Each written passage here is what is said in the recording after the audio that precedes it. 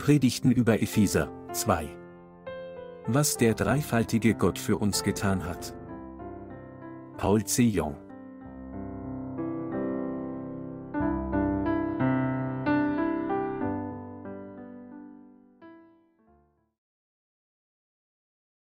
Unsere Errettung wurde schon vor Grundlegung der Welt in der Gerechtigkeit Jesu bereitet.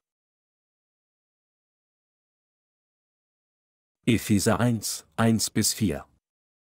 Paulus, ein Apostel Christi Jesu durch den Willen Gottes, an die Heiligen in Ephesus, die Gläubigen in Christus Jesus, Gnade sei mit euch und Friede von Gott, unserem Vater, und dem Herrn Jesus Christus. Gelobt sei Gott der Vater unseres Herrn Jesus Christus, der uns gesegnet hat mit allem geistlichen Segen im Himmel durch Christus. Denn in ihm hat er uns erwählt, ehe der Welt Grund gelegt war, dass wir heilig und untadelig vor ihm sein sollten, in seiner Liebe. Die Liebe des Herrn ist klar in das Leinwandtor des Hofes der Stiftshütte eingewebt. In unserem Gesangsbuch gibt es einen von der Schwester Jehekim in unserer Gemeinde geschriebenen Text, der so lautet: Vor der Schöpfung plante Gott Errettung, der Herr, der uns gemacht hat und uns so gut kennt, hat Mose gerufen und ihm das Gesetz seiner Errettung gezeigt, Wasser und den Geist, Herr der Barmherzigkeit und Liebe. Das Tor der Stiftshütte zeigt uns die Liebe des Herrn, der König wurde von Johannes dem Täufer getauft, gibt allen Dank Gott unserem Herrn, blaues und rotes Purpurgarn. Erfüllte sein ganzes Wort, das Gesetz der Errettung durch Bluten und tödlichen Schmerz. Scharlachgarn und weißes Leinen, das Gesetz des Lebens, mit seiner Taufe und seinem Tod auf Golgatha, blaues Garn, rotes Purpurgarn, offenbarte der Herr uns seine vollkommene Errettung, Scharlachgarn. Eine Zeile in diesem Lied über das Evangelium besagt, dass das Tor der Stiftshütte uns die Liebe des Herrn zeigt. Ja, wir können die wahre Liebe des Herrn am Tor der Stiftshütte entdecken. Die Heilige Schrift sagt, dass sich die aufrichtige Liebe des Herrn zu uns im blauen, im roten Purpur und Scharlachgarn und im feingezwirnten Leinen manifestiert. Und in dieser Liebe Gottes hat Jesus die Vergebung unserer Sünden durch die Taufe, die Jesus von Johannes dem Täufer empfangen hat, und das Blut, das er am Kreuz vergossen hat, manifestiert. Die Farben, die auf dem Leinwandtor der Stiftshütte eingraviert sind, zeigen deutlich unsere Errettung, die Jesus durch die Taufe, die er von Johannes dem Täufer erhielt, das Blut, das er vergoss, und seine Auferstehung vom Tod erfüllte. Wie wir wissen, hat sich die große Liebe des Heils Gottes des Vaters in der Liebe Jesu Christi vereint, die schon vor der Grundlegung der Welt bereitet wurde.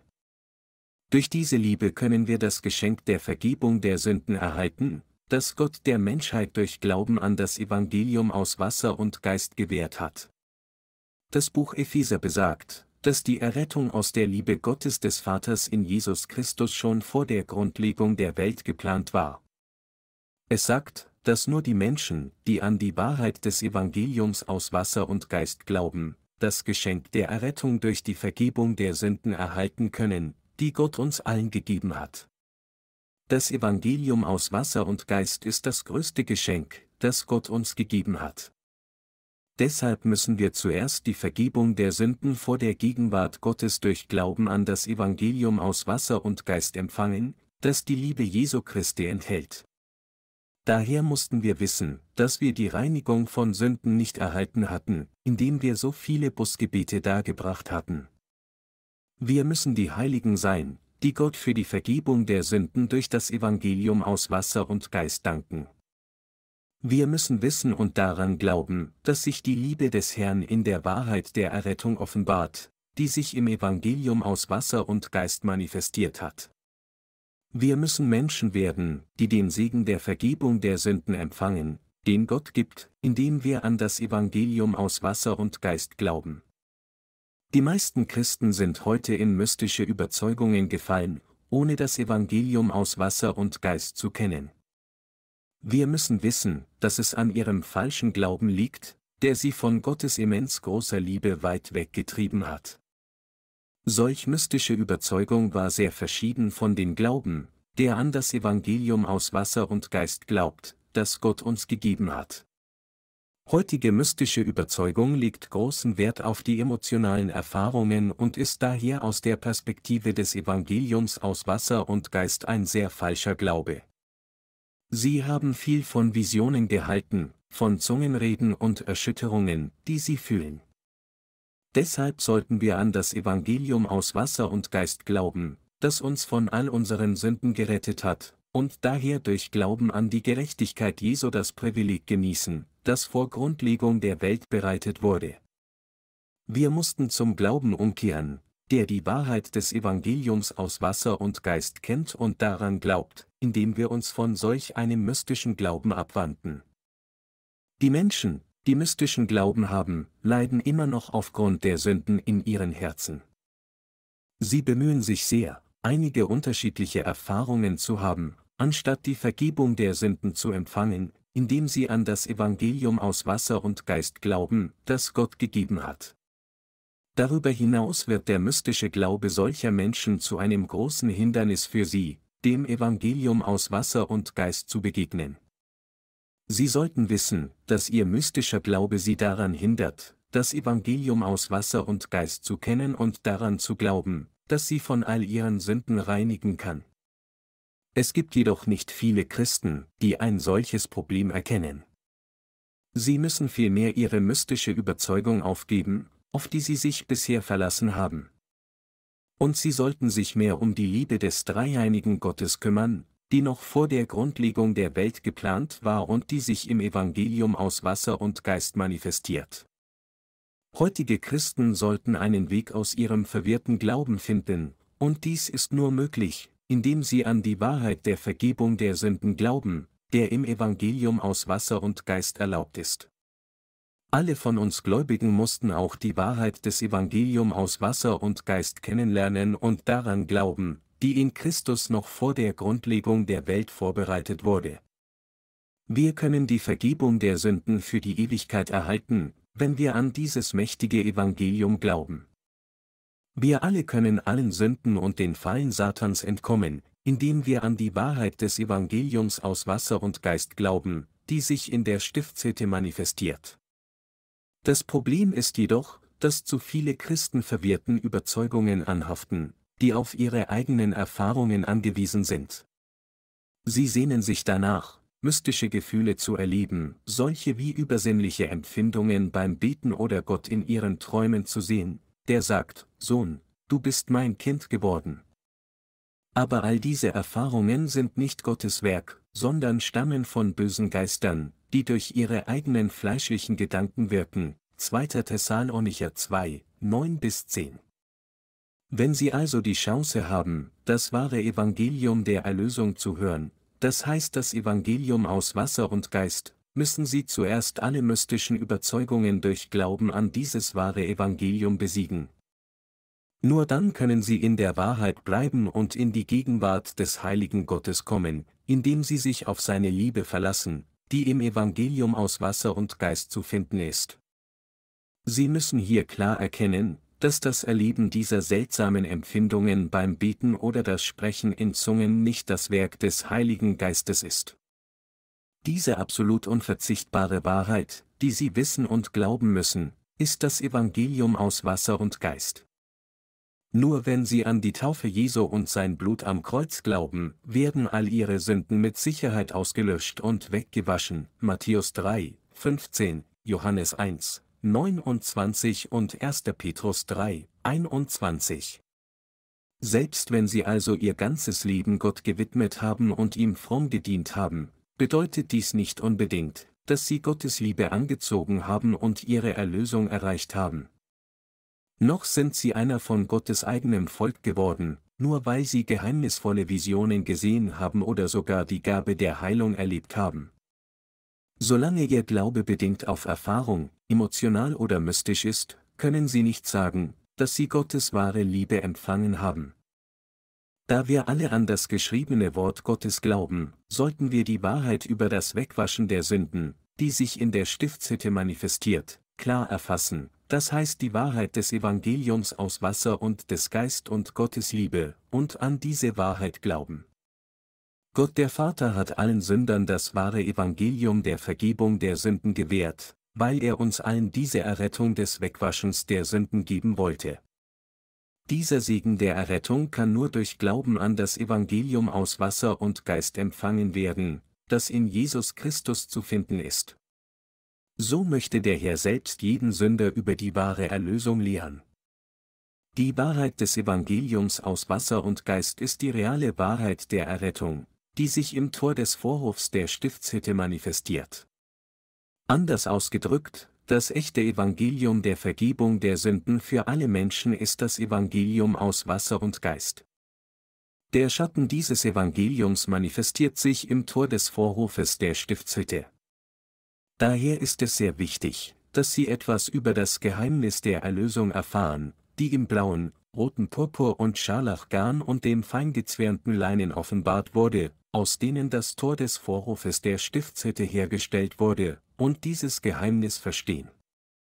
Das Opfersystem der Stiftshütte beinhaltet zwei absolut unverzichtbare Elemente: das Auflegen der Hände und das Vergießen des Blutes des Opfertieres. Wenn Sie diese Anforderungen des Opfersystems nicht verstehen, können Sie die Liebe Gottes, die im Evangelium aus Wasser und Geist offenbart wird, nicht erkennen. So wird Gottes Liebe, die alle Sünder zu Gottes eigenem Volk macht, im Evangelium aus Wasser und Geist manifestiert, und ihr Beweis wird im Alten Testament im Auflegen der Hände und das Vergießen des Blutes des Opfers erfasst. Im Zeitalter des Neuen Testaments hat Jesus Christus selbst unsere Erlösung durch die Taufe, die er von Johannes dem Täufer erhielt, und das Blut, das er am Kreuz vergoss, erfüllt und jedem, der an diese Erlösung glaubt, die vollkommene Vergebung der Sünden gewährt. Mit anderen Worten, unser Gott hat uns allen das Evangelium aus Wasser und Geist gegeben, das seine Errettung ist, und er hat uns allen, die an dieses wahre Evangelium glauben, die Vergebung der Sünden und die Gabe des Heiligen Geistes gewährt. Apostelgeschichte 2, 38. Unsere Erlösung ist im Evangelium aus Wasser und Geist zu finden, genauso wie Gott sie noch vor der Grundlegung der Welt geplant hat. In der heutigen Schriftlesung steht geschrieben: Gelobt sei Gott der Vater unseres Herrn Jesus Christus, der uns gesegnet hat mit allem geistlichen Segen im Himmel durch Christus. Denn in ihm hat er uns erwählt, ehe der Welt Grund gelegt war, dass wir heilig und untadelig vor ihm sein sollten. In seiner Liebe hat er uns dazu vorherbestimmt, seine Kinder zu sein durch Jesus Christus nach dem Wohlgefallen seines Willens, zum Lob seiner herrlichen Gnade, mit der er uns begnadet hat in dem Geliebten. Epheser 1, 3-6. Durch Glauben muss jeder Sünder die Erlösung annehmen, die in Jesus Christus noch vor der Grundlegung der Welt bereitet wurde. Und sogar in diesem Moment wirkt Gott auf die gleiche Weise durch das Evangelium aus Wasser und Geist gemäß dem Heilsweg, der von Gott geplant wurde, um alle Sünder zu seinem eigenen Volk zu machen. Die reale Wahrheit dieser Errettung wurde in den 4 Farben der Materialien manifestiert, die für das Tor der Stiftshütte verwendet wurden. Diese Materialien waren blaues, rotes Purpur und Scharlachgarn und feingezwirntes Leinen.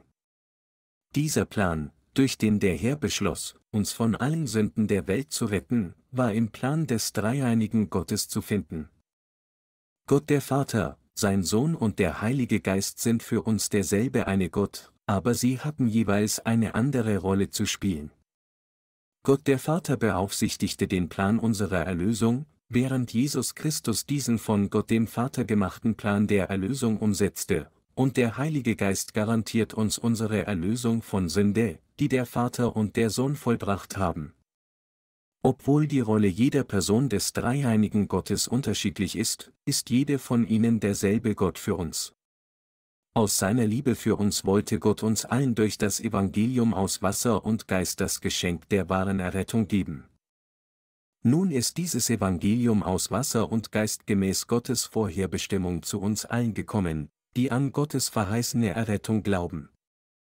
Noch vor Grundlegung der Welt hatte Gott geplant, uns von all unseren Sünden zu retten und uns zu seinen eigenen Kindern in Jesus Christus zu machen, und er hat diesen Plan somit verwirklicht. Es war daher der Wille des Herrn, uns zu Gottes Kindern zu machen, indem er all unsere Sünden mit dem Evangelium aus Wasser und Geist auslöschte. So war es der Wille Gottes des Vaters, all die Gläubigen an das Evangelium aus Wasser und Geist als seine eigenen Kinder in Jesus Christus anzunehmen und für immer mit ihnen im Himmel zu leben. Und um diesen großartigen Plan zu erfüllen, hat Gott dieser Welt das Evangelium aus Wasser und Geist gegeben. Gott hat es uns jetzt ermöglicht, die wahre Vergebung der Sünden zu empfangen und all die Herrlichkeit des Himmelreichs zu genießen, wenn wir nur die Wahrheit der Errettung verstehen und daran glauben, die sich im blauen, roten Purpur und Scharlachgarn manifestiert, die im Tor des Hofes der Stiftshütte gezeigt wird. Alle, die an das Evangelium aus Wasser und Geist glauben, können jetzt die Wahrheit erreichen, die sie von all ihren Sünden rettet. Es ist durch das Evangelium aus Wasser und Geist, dass Gott beschlossen hat, jeden Sünder von all seinen Sünden zu retten. 1. Johannes 5, 6-8. Die Errettung durch die Vergebung der Sünden, die Gott für uns geplant hat, wurde vollständig von Gott selbst entschieden. Wir wissen, dass unsere Errettung in Jesus Christus noch vor der Grundlegung der Welt vorbereitet wurde, und diese Errettung wird im Evangelium aus Wasser und Geist offenbart. Die Liebe Gottes wurde durch das blaue, rote Purpur und Scharlachgarn erfüllt, die im Tor des Vorhofes der Stiftshütte gezeigt wird. Jedes Utensil in der Stiftshütte offenbarte die Liebe Gottes und die Wahrheit der Errettung. Die Wahrheit, die sich im Tor des Vorhofes der Stiftshütte offenbarte, war der Schatten der wahren Vergebung der Sünden, die Gott im Evangelium aus Wasser und Geist erfüllt hat. Mit anderen Worten, die wahre Substanz dieser Errettung erfüllt sich in Jesus Christus gemäß dem Plan Gottes des Vaters. Es war des Herrn Willen, uns von all unseren Sünden zu befreien und uns zu Gottes eigenem Volk zu machen, und er hat uns tatsächlich gemäß dieser Vorsehung von all unseren Sünden befreit. Gottes Absicht war es, uns zu ermöglichen, seine reichliche Liebe zu empfangen und ewiges Leben zu erhalten und es für immer zu genießen. Und gemäß diesem Zweck, für den Gott beschlossen hat, uns von all unseren Sünden zu retten, hat der Herr uns das Evangelium aus Wasser und Geist bekannt gemacht und uns gesegnet, die Liebe Gottes und die Wahrheit der Erlösung zu erkennen, damit uns nichts fehlen würde, um von all und jeder Sünde gerettet zu werden. Kurz gesagt, Gott hat es uns allen ermöglicht, ihn für immer für die Errettung zu preisen, die er uns gebracht hat. Das Problem ist jedoch, dass einige Menschen Gottes Liebe und Absicht in Frage stellen, die noch vor der Grundlegung der Welt geplant war. Aber die Antwort auf jede Frage findet sich in der Errettung, die Gott aus seiner Barmherzigkeit vor Grundlegung der Welt in Jesus Christus geplant hat. Natürlich mag dies für diejenigen problematisch sein, die Gottes Willen in Frage stellen, aber aus seiner Sicht ist sie vollkommen makellos. Nachdem wir in Sünde gefallen waren, waren wir alle dazu bestimmt, zu sterben, aber Gott hatte noch vor der Grundlegung der Welt beschlossen, uns in Jesus Christus zu retten, uns zu seinem eigenen Volk zu machen und uns zu segnen, um seine Herrlichkeit zu genießen. War es dann falsch, dass Gott diese Entscheidung traf? Nein, natürlich nicht. Es war Gottes Plan der Liebe, uns von all unseren Sünden zu retten und uns zu segnen, um seine Herrlichkeit in Jesus Christus zu genießen, und dieser Plan war absolut makellos. Wir sehen jedoch immer noch einige Menschen, die sich über Gottes Heilsplan beschweren, indem sie protestieren, dass Gott seinen Plan ganz auf eigene Faust machte, ohne irgendein menschliches Wesen zu fragen. Diese Menschen sagen, dass es unfair von Gott war, zu beschließen, die menschliche Rasse durch das Evangelium aus Wasser und Geist von all ihren Sünden und ihrer Zerstörung zu retten. Sind sie zufällig so ein Nörgler? Was macht sie am Werk der Erlösung, das Gott für sie geplant hat, so unglücklich? Wenn sie wirklich glauben, dass Jesus Christus sie durch das Evangelium aus Wasser und Geist von all ihren Sünden gerettet hat, dann sollten sie sich über nichts beschweren. Sobald sie von ganzem Herzen an die Erlösung glauben, die im Evangelium aus Wasser und Geist offenbart wird, werden sie dazu kommen, Gott zu danken. Tatsächlich kann es überhaupt keine Beschwerde geben, sobald sie im Glauben annehmen, dass Gott sie durch das Evangelium aus Wasser und Geist gerettet hat. Gottes Liebe beinhaltet heilige Eifersucht. In der Bibel offenbart sich Gott oft als der Gott der Eifersucht, als er sagt, denn du sollst keinen anderen Gott anbeten.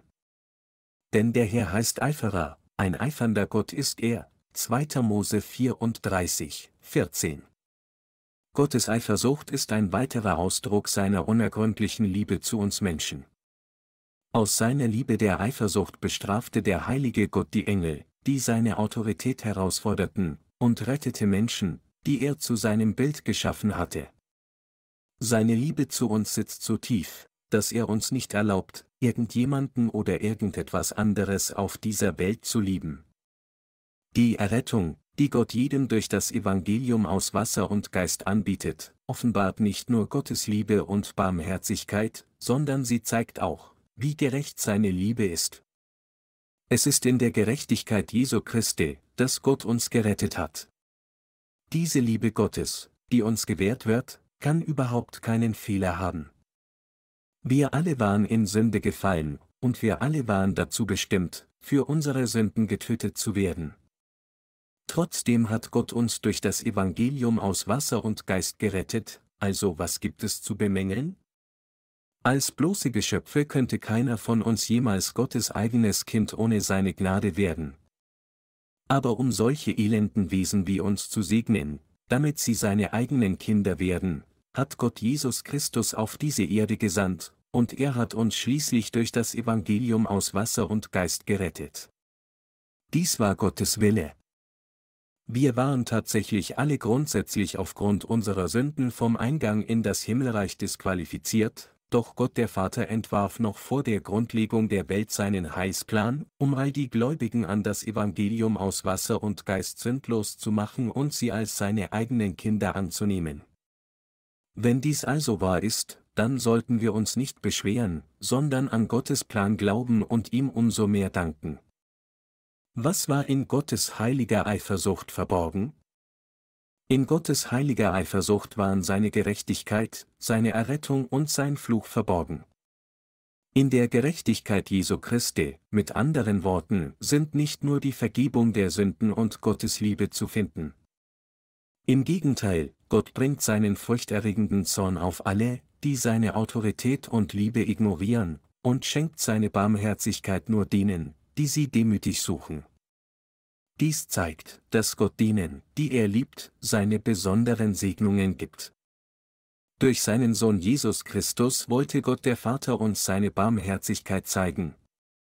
Also sandte er den Herrn Jesus auf diese Erde, und Jesus wiederum trug all die Sünden dieser Welt ein für allemal, indem er von Johannes dem Täufer getauft wurde, starb am Kreuz, während er all diese Sünden trug, und hat uns dadurch für immer gerettet.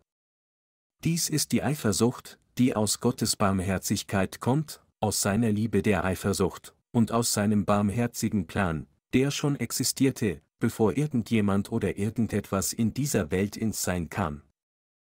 Es war Gottes Plan, uns von allen Sünden der Welt durch die Wahrheit der Erlösung zu retten, die Jesus Christus erreichte, indem er auf diese Erde kam, seine Taufe von Johannes dem Täufer empfing, sein Blut am Kreuz vergoss und von den Toten auferstand, um unser Retter zu werden.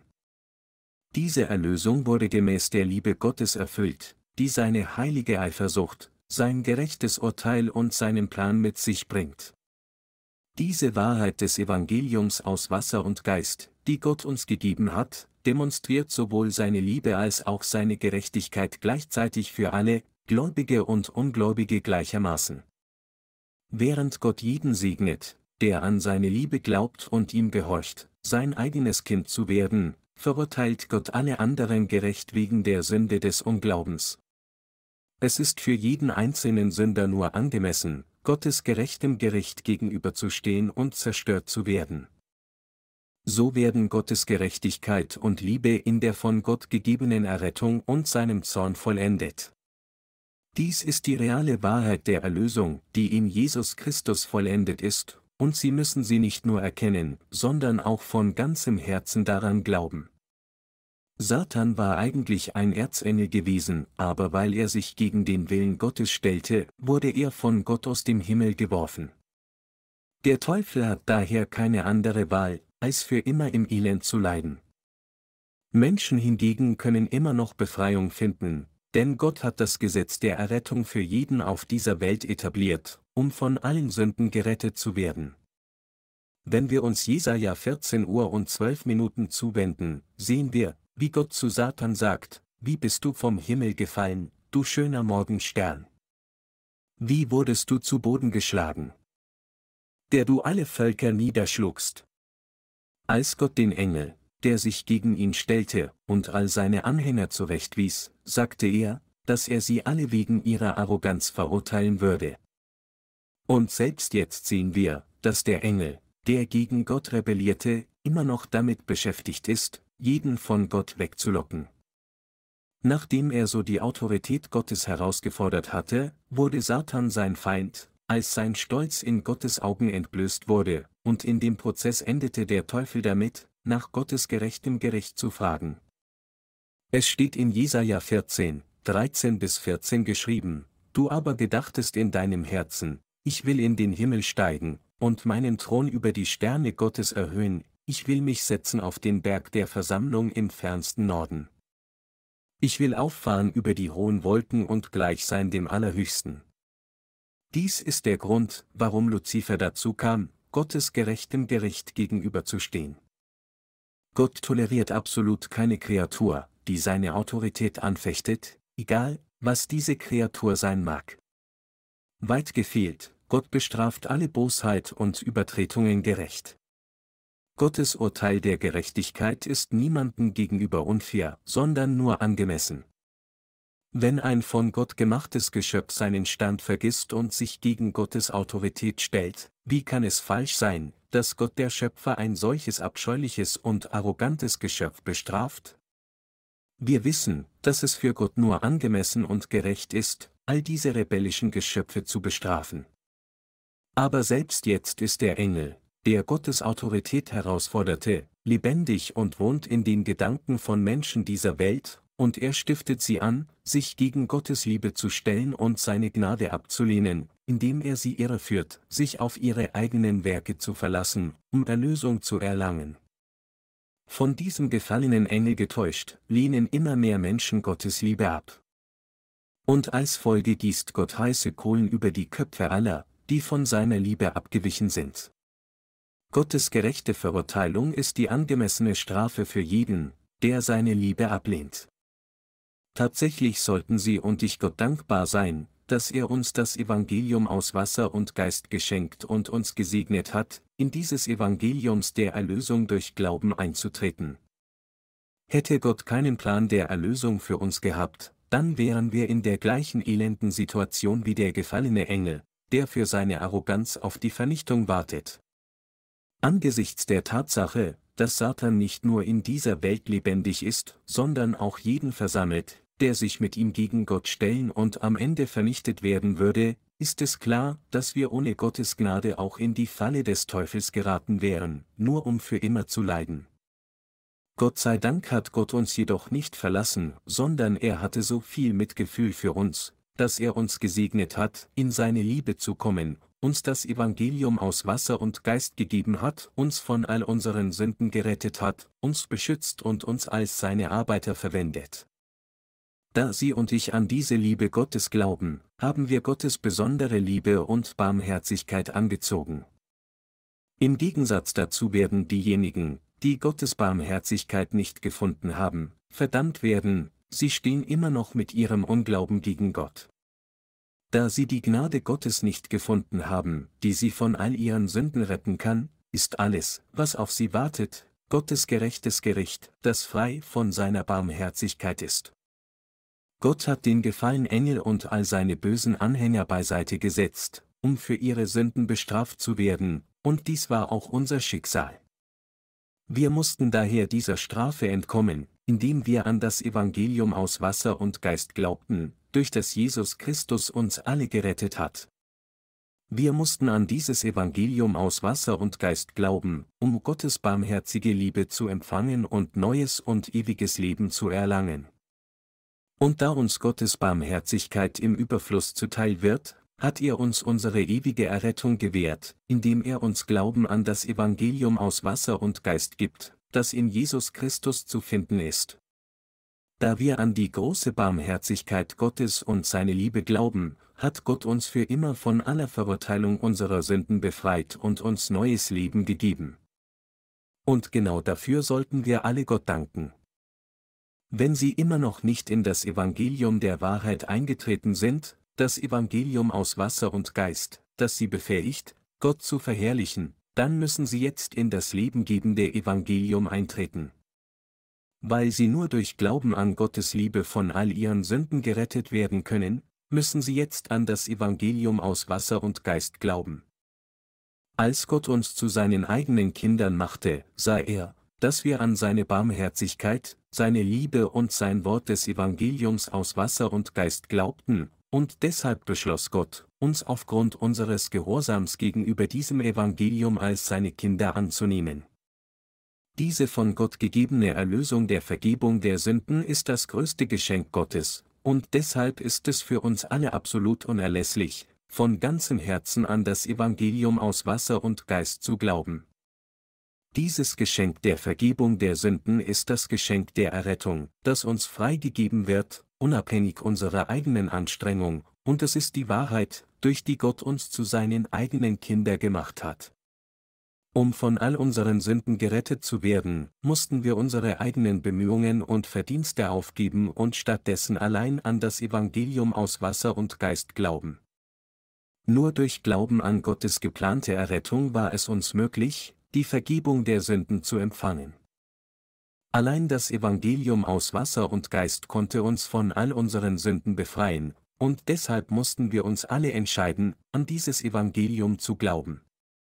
Ebenso kann jeder, der bekennt, an Jesus zu glauben, nur dann wahre Erlösung erlangen, wenn er an die barmherzige Liebe des Herrn glaubt. Wenn wir uns das heutige Christentum ansehen, können wir sehen, dass es sich zu einer von den vielen weltlichen Religionen entwickelt hat. Ein Merkmal, das allen von Menschen gemachten Religionen gemeinsam ist, dass sie sich alle auf die eigenen Gedanken des Menschen verlassen und eigenen Schweiß und Anstrengung fordern, um Erlösung zu erreichen. Unbegründete christliche Lehren sind keine Ausnahme bei dieser Beobachtung, und die meisten Christen haben heutzutage die geistlichen Segnungen des Himmels tatsächlich mit ihrer eigenen Gerechtigkeit zurückgewiesen. Wenn wir über den Grund nachdenken, warum das heutige Christentum zu einer bloßen weltlichen Religion degeneriert ist, können wir sehen, dass es daran liegt, weil viele Christen selbst versuchen, Erlösung mit eigenen Anstrengungen nach ihren eigenen Gedanken zu erreichen.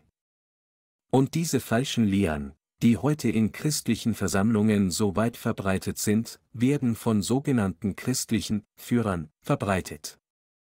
Von solchen christlichen Lehren ist die Lehre von der schrittweisen Heiligung voller Heuchelei.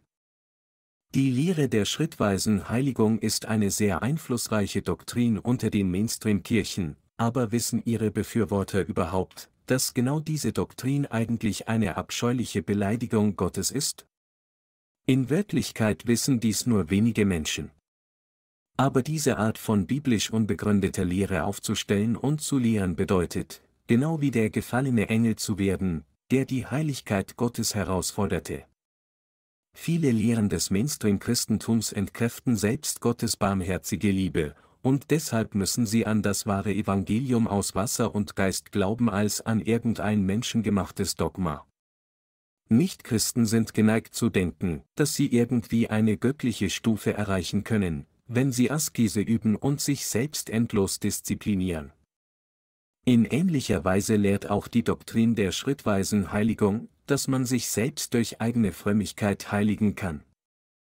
Aber Sie sollten hier klar erkennen, dass dies tatsächlich eine schwere Sünde ist, die Heiligkeit Gottes in Frage zu stellen. Trotzdem stellen zu viele Christen die Heiligkeit Gottes mit ihrer eigenen Selbstbestimmung in Frage, nur um kläglich zu scheitern. Weil alle Menschen grundlegend eine Brut von Übeltätern sind, die seit ihrer Empfängnis im Mutterleib 12 Arten von Sünde geerbt haben, können sie nicht umhin, als ständig Sünde zu begehen.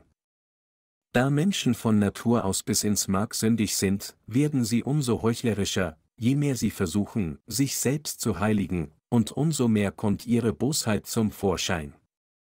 In der Tat besteht der einzige Weg darin, wie Menschen von all ihren Sünden erlassen und heilig werden können, Gott zuzugeben, dass sie selbst äußerst sündig und zur Hölle bestimmt sind, und an das Evangelium aus Wasser und Geist zu glauben, das die Gnade der Vergebung der Sünden ist und so die Barmherzigkeit Gottes finden. Wir alle mussten diese Wahrheit erkennen. Einige von Ihnen haben vielleicht einen religiösen Mann gesehen, der mit geschlossenen Augen meditiert, um einige Art von Erkenntnis zu erreichen. Nehmen wir zum Beispiel Buddha.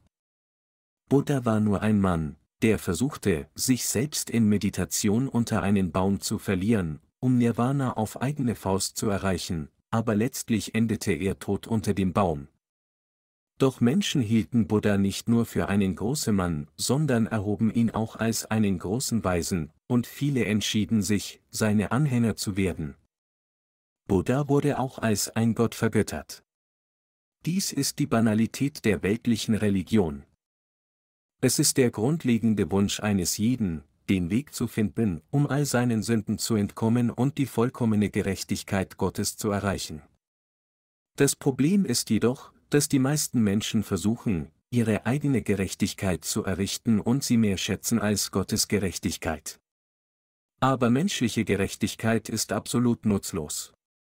Beim Konzept von Nirvana, von dem die Buddhisten sprechen, dreht sich alles darum, von weltlichen Sorgen, Leiden und Fesseln befreit zu werden.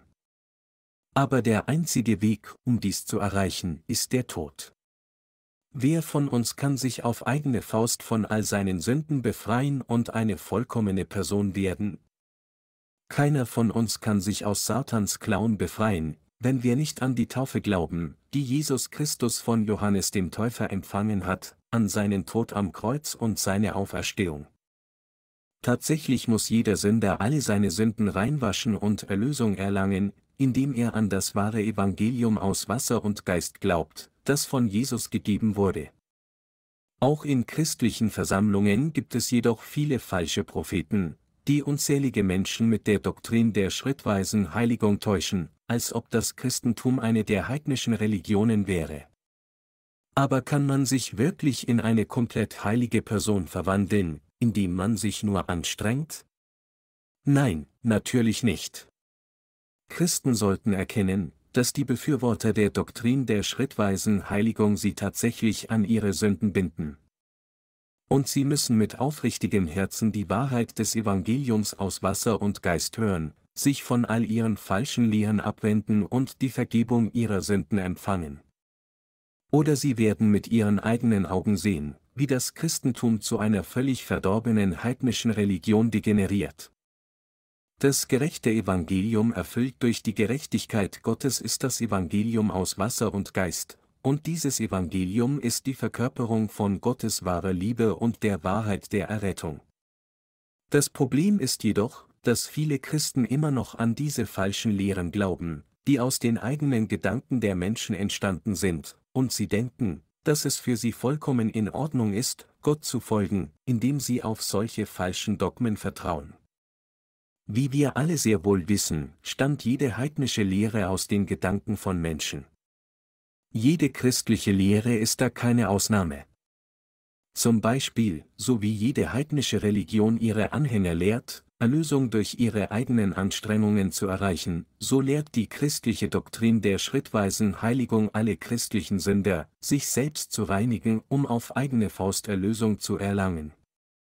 Infolgedessen führen unzählige Christen heutzutage ein fehlerhaftes Glaubensleben in einem vergeblichen Versuch, sich selbst mit ihren eigenen Mitteln zu heiligen.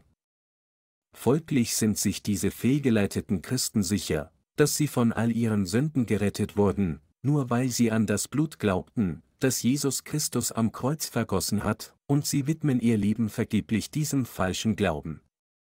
Sie prahlen damit, wie erhaben sie der Doktrin der schrittweisen Heiligung folgen, und sie benutzen diese Doktrin, die sie selbst gemacht haben, als geistliche Nebelwand für ihre eigene Seele und auch für andere Seelen.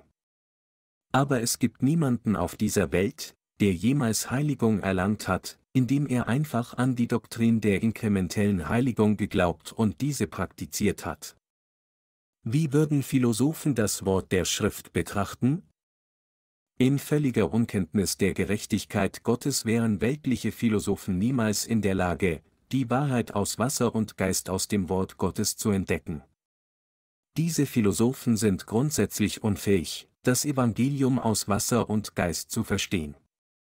Deshalb interpretieren sie die Bibel nach ihren eigenen Gedanken und vertreten falsche Lehren aus ihrer eigenen Herstellung. Wenn die Philosophen die Bibel lesen, denken sie bei sich: Oh, also Gott hat Himmel und Erde erschaffen. Es muss einen Schöpfer gegeben haben, und dieser Schöpfer hat das Gesetz erlassen. Der Schöpfer versprach, als Menschensohn auf diese Erde zu kommen, um alle Sünder von ihren Sünden zu retten. Und der Schöpfer kam tatsächlich, wie er versprochen hatte. Um die Sünden aller auszulöschen, gab er seinen Leib hin, um am Kreuz gekreuzigt zu werden, vergoss sein Blut zum Tode und stand von den Toten auf. Und er ist in den Himmel aufgefahren. Indem sie die Bibel auf diese Weise interpretieren, erfinden sie ihre eigenen Lehren und sagen jedem, alle ihre Lehren zu verbreiten. Infolgedessen denken viele Menschen, dass sie Gottes Kinder werden können, indem sie allein an das Blut am Kreuz als ihre Errettung glauben. Wenn solche Philosophen die Bibel lesen und an Jesus als ihren Erlöser glauben, tun sie so nur nach ihren eigenen Gedanken und Interpretationen. Tatsächlich wurden die Lehren, die im heutigen Christentum vorherrschen, alle von solchen philosophischen Theologen gemacht. Während diese christlichen Lehren, die sie selbst gemacht haben, für sie Sinn machen mögen, sind sie weit entfernt vom Evangelium aus Wasser und Geist, von dem die Bibel als das wahre Evangelium spricht. Aber weil diese Philosophen die Schriften auslegen, ohne das Evangelium aus Wasser und Geist zu kennen, können sie immer noch die Lehren, die sie selbst gemacht haben, anderen gegenüber befürworten, indem sie sagen: Oh, es ist sehr einfach gerettet zu werden. Wir können gerettet werden, indem wir einfach an das Blut am Kreuz glauben. Das ist es. Ja, Jesus Christus ist unser Retter. Er ist der Sohn Gottes des Vaters, der so gut zu uns ist. Doch sie können niemand die echte Wahrheit der Erlösung lehren. Nachdem sie die Doktrin der schrittweisen Heiligung nach ihren eigenen Gedanken gemacht haben, verbreiten solche philosophischen Theologen ihre humanistischen Doktrinen, indem sie sagen: Wer könnte wirklich um mich weinen? Wie konntest du mit mir gehen? Wer auf dieser Erde könnte für mich sterben außer Jesus Christus? Ihre christliche Philosophie reicht aus, um die emotionalen Gefühle der Sünder zu erregen. Wenn sie darüber nachdenken, wie Jesus sich für sie am Kreuz geopfert hat, fühlen sie sich so in ihren Herzen berührt, dass sie in kürzester Zeit Tränen vergießen. Sie sagen: Niemand auf dieser Welt hat mir jemals eine Stunde Zeit geschenkt, weit entfernt für mich zu sterben. Aber Jesus hat den Tod erlitten, um alle meine Sünden wegzuwaschen, indem er gekreuzigt wurde und sein Blut für mich vergoss, also wie könnte mich das nicht bewegen? Obwohl verschiedene philosophische Lehren aus verschiedenen christlichen Denominationen hervorgegangen sind, gibt es eine ihnen allen gemeinsame Lehre, die unzählige Menschen in Zerstörung fehlgeleitet hat. Dies ist die trügerische Vorstellung, dass man allein durch Glauben an Jesu Blut am Kreuz gerettet wird. Heutige fehlgeleitete Christen finden es sowohl traurig als auch tröstend, dass Jesus sein Blut für sie vergossen hat. Aber ihr Glaube hat ihre Sünden nicht ausgelöscht, und selbst wenn sie unzählige Bußgebete darbringen, können sie dennoch keine Heiligung erreichen, denn ihre Sünden bleiben immer noch unversehrt. Selbst jetzt glauben sie, dass das Blut Jesu Christi am Kreuz allein die Vergebung ihrer Sünden ist, doch in ihren Herzen häufen sie immer mehr Sünden an. Sie haben das wahre Christentum in eine bloße heidnische Religion verwandelt. Viele Menschen ruinieren ihre eigene Seele, indem sie an solchen philosophischen Lehren festhalten. Das ist, weil sie denken, dass ihr philosophischer Glaube der richtige Glaube ist, und sie sind sicher, dass sie gute Christen sind, obwohl sie tatsächlich nur nach ihren eigenen Gedanken an Jesus glauben. Sie sind emotional bewegt, wenn sie an Jesus Blut denken, und je tiefer sie darüber meditieren, desto mehr wollen sie von allen anderen als gute Christen anerkannt werden. Aber wegen all der Verwirrung, die diese sogenannten christlichen Führer verursachen, die tatsächlich menschengemachte Lehren verbreiten, fallen sie tatsächlich immer tiefer in einen falschen, emotional orientierten Glauben. Solche Menschen, die in trügerischen christlichen Lehren gefangen sind, stellen sich immer mehr gegen die Wahrheit des Evangeliums aus Wasser und Geist. Diese falschen Lehren des Mainstream-Christentums wurden aus den Gedanken philosophischer Theologen gemacht, und die Logik, die sie hervorbrachten, produzierten nur verwirrte christliche Lehren. Im Gegensatz dazu sucht jeder, der an das Evangelium aus Wasser und Geist glaubt, ernsthaft nach Gottes verlorener Herde. Die wahre Erlösung, nach der jeder sucht, ist nur im Evangelium aus Wasser und Geist zu finden, und jeder kann alle seine Sünden reinwaschen, indem er an dieses echte Evangelium glaubt. Jeder christliche Sünder muss daher so schnell wie möglich zum Evangelium aus Wasser und Geist zurückkehren. Sind Sie immer noch beunruhigt wegen Ihrer Sünden und wissen nicht, wie Sie dieses Problem lösen sollen? Wenn ja, dann bitte ich Sie, den ersten Band unserer christlichen Buchreihe zu lesen, die von der New Life Mission herausgegeben wird, mit dem Titel »Sind Sie wirklich aus Wasser und Geist von Neuem geboren worden?« Dieses Buch führt Sie in das Evangelium aus Wasser und Geist und zum wahren Weg der Errettung. Kennen Sie immer noch nicht das Evangelium aus Wasser und Geist? Sagen Sie sich immer noch, warum sollte ich nicht in der Lage sein, solch ein einfaches Problem wie das Problem der Sünde zu lösen? Alles, was ich tun muss, ist einfach die Vergebung meiner Erbsünde zu erhalten, indem ich nur an Jesu Blut am Kreuz glaube, und dann meine persönlichen Sünden angehen, indem ich jeden Tag Bußgebete darbringe? Viele Christen sagen tatsächlich, dass sie ihre täglichen Sünden reinwaschen können, indem sie jeden Tag ihre eigenen Bußgebete darbringen. Aber sie können niemals irgendeine ihrer Sünden wegwaschen, wenn sie so denken und glauben. Gerade jetzt mögen sie vielleicht allein an das Blut Jesu am Kreuz glauben, aber ist irgendeine ihrer Sünden wirklich verschwunden? Wenn die Bußgebete, die sie jetzt darbringen, all ihre persönlichen Sünden auslöschen könnten, dann wäre das Evangelium aus Wasser und Geist nicht mehr nötig. Aber ist es nicht wahr, dass in ihrem Herzen mindestens ein paar Sünden übrig sind? Die Tatsache, dass ihre Sünden unversehrt bleiben, ist genau der Grund, warum das Evangelium aus Wasser und Geist, die reale Wahrheit der Erlösung, für sie so absolut unverzichtbar ist. Das wahre Evangelium, an das sie unbedingt glauben müssen, ist nichts anderes als das Evangelium aus Wasser und Geist. Was würden Sie dann mit ganzem Herzen glauben? Würden Sie nur an einige philosophische, christliche Lehren glauben, die der Mensch selbst gemacht hat, oder würden Sie an die Wahrheit der Vergebung der Sünden glauben, die durch das Evangelium aus Wasser und Geist offenbart wird? Wofür Sie sich entscheiden zu glauben, liegt ganz bei Ihnen. Die Wahl muss kein anderer treffen, als Sie allein. Aber bevor Sie eine Entscheidung treffen, sollten Sie hier klar erkennen, dass Sie niemals eine Ihrer Sünden reinwaschen können, indem Sie jeden Tag Ihre Bußgebete darbringen. Sie müssen an die Wahrheit des Waschens der Sünden und das Evangelium aus Wasser und Geist glauben, das sich im Tor der Stiftshütte manifestiert.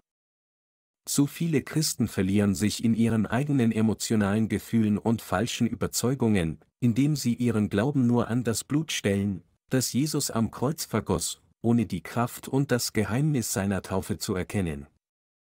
Aber sie müssen jetzt solche grundlosen Überzeugungen verwerfen und stattdessen an das Evangelium aus Wasser und Geist glauben, das in der Bibel offenbart ist, und so von all ihren Sünden gewaschen werden und ewiges Leben erhalten. Sie werden dann auch die Vergebung der Sünden erfahren, die ihr Herzen kommt.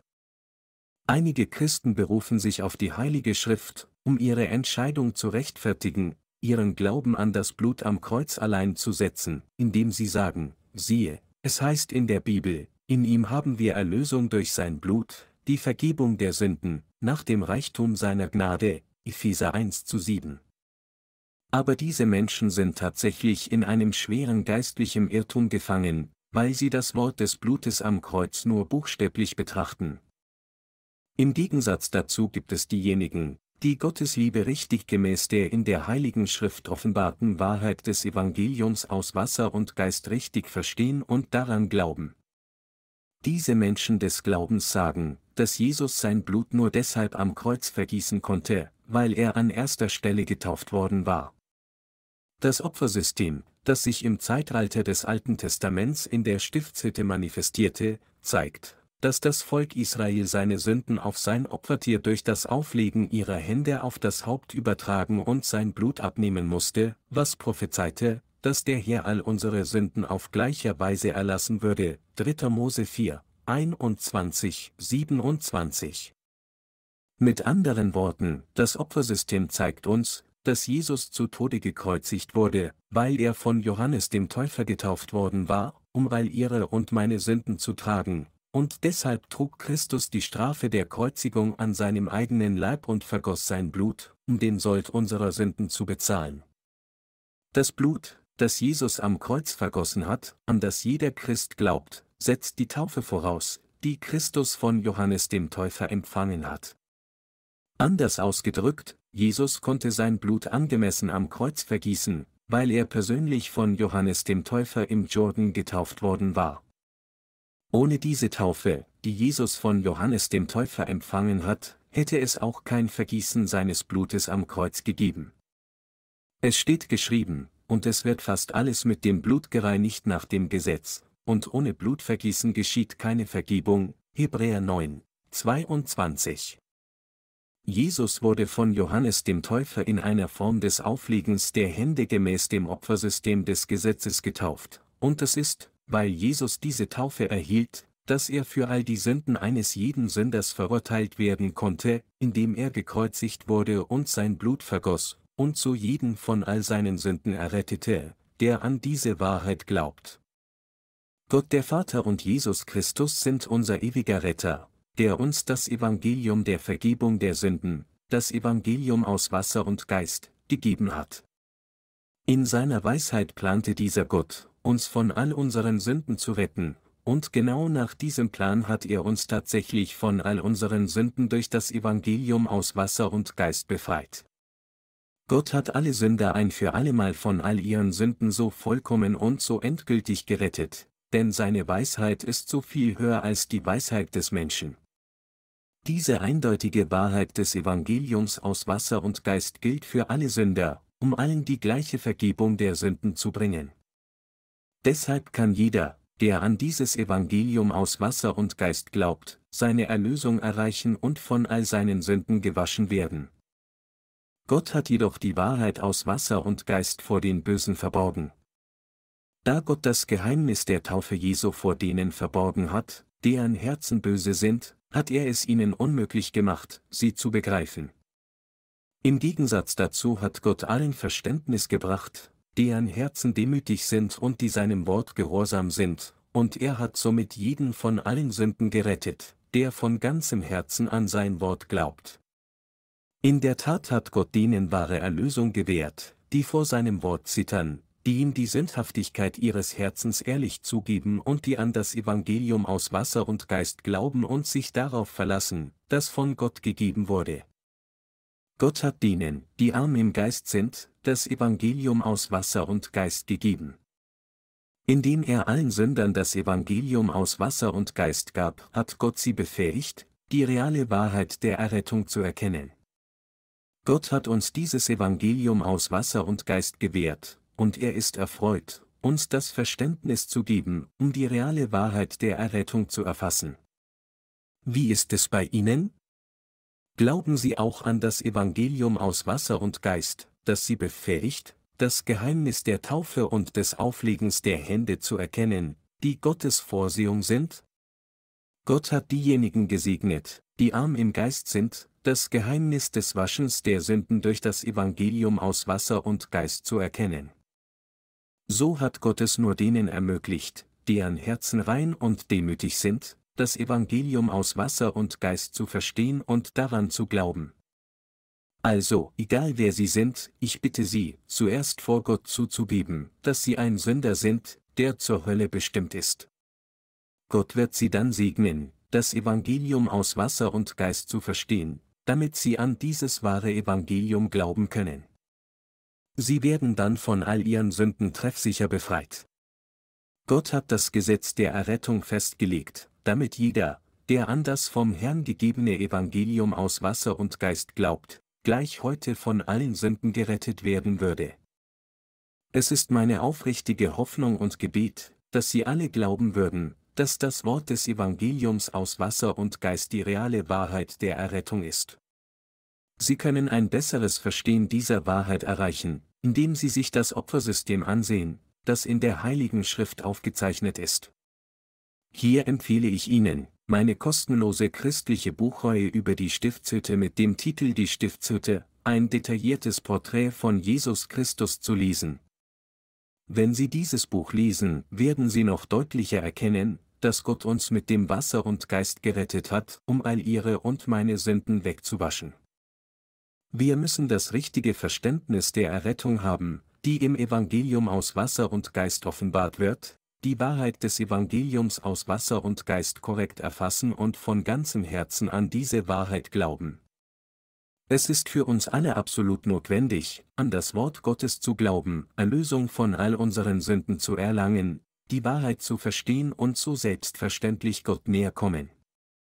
Es ist, wenn wir das Wort des Evangeliums aus Wasser und Geist begreifen, dass wir gezwungen sind, mit unseren Lippen zuzugeben, dass der Herr immer recht hat.